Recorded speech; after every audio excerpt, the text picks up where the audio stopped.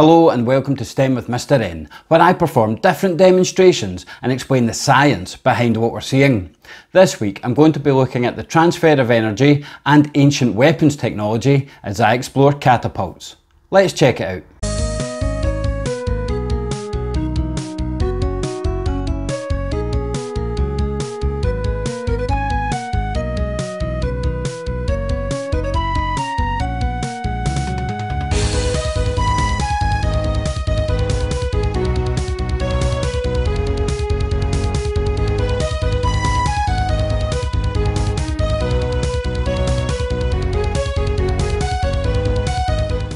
Catapults were being used by the Greeks and Romans over 2,000 years ago. They were excellent for medieval knights trying to knock down castle walls, and they were also great for pirates during the golden age of piracy in the 17th century. But what is actually going on in a catapult that allows it to fire and cover such a great distance? Well, that is what I'm going to explore today by making a simple catapult. Catapults use two types of energy. One of these is kinetic energy, which is movement energy, and the other one is called elastic potential energy. This is a stored type of energy. Think about when you stretch back an elastic band, before you let it go, right now it has the potential energy to fly off your fingers once you do release it. That is elastic potential energy. To make a simple catapult, all I'm going to be using is some popsicle sticks, elastic bands, a plastic lid, some glue, and I'm going to be using balls of paper for firing.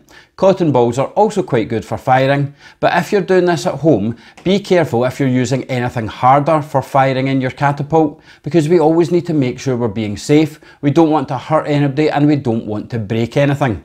The first thing I'm going to do is take 6 popsicle sticks stacked one on top of the other and use elastic bands to wrap these tightly together at each end. Then I'm going to place a single popsicle stick on top and use 2 elastic bands to attach this on in a crisscross pattern. If you only use one elastic band in a diagonal, the lollipop stick will get pulled to one side, but by using the crisscross you'll be able to hold that lollipop stick in the centre. Then I'm going to put another single lollipop stick at the bottom of the stack, and at one end I'm going to use an elastic band to attach my top and bottom popsicle sticks together. On the top popsicle stick at the end, which is highest up, I'm going to glue a plastic lid, and this is where I'm going to be putting my launch material for firing. Before you can test your popsicle stick, you need to leave it until your glue is set. I'm also going to set up a catapult using giant lollipop sticks. And this is just to see if there's any difference made in the catapult between using the small lollipop sticks and using the giant lollipop sticks.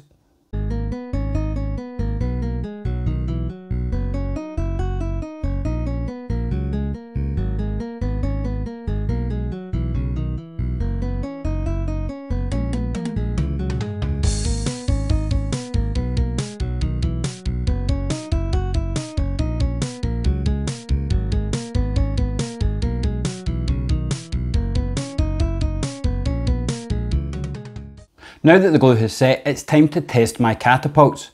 I'm going to test the one made with normal lollipop sticks first.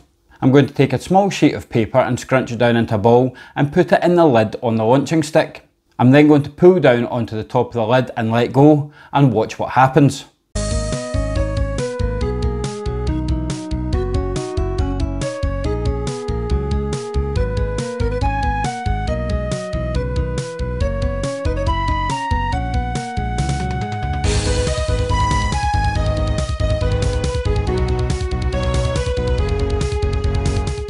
Well, that catapult definitely launches, so now it's time to test the one made with the giant lollipop sticks and see if there is any difference. I'm just going to use the same ball of paper that I used to test the first one.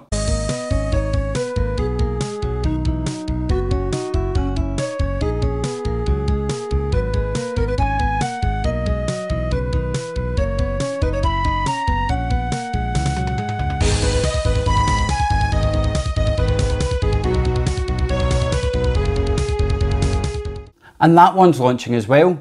So what is happening in this activity to allow the catapults to launch?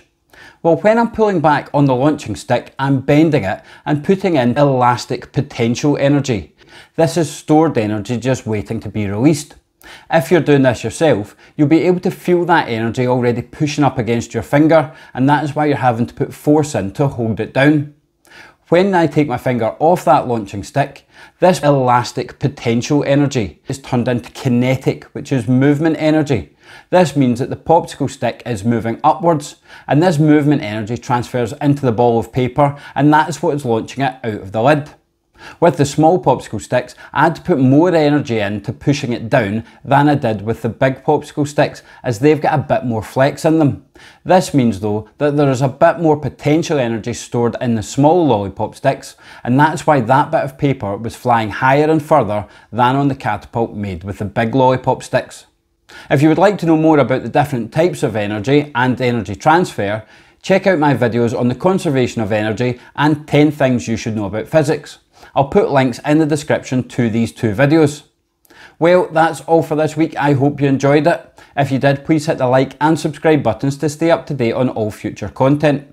As always, I would like to take this opportunity to answer any science questions you have about any science topics at all. So feel free to email me at stemwithmrn@outlook.com and I'll get back to you with answers to your questions. You can subscribe to the channel by pushing the button here, and I've added links here to the other STEM demos I've done so far, here to my STEM career interviews, and here to my Things You Should Know videos. This has been STEM with Mr. N, exploring catapults.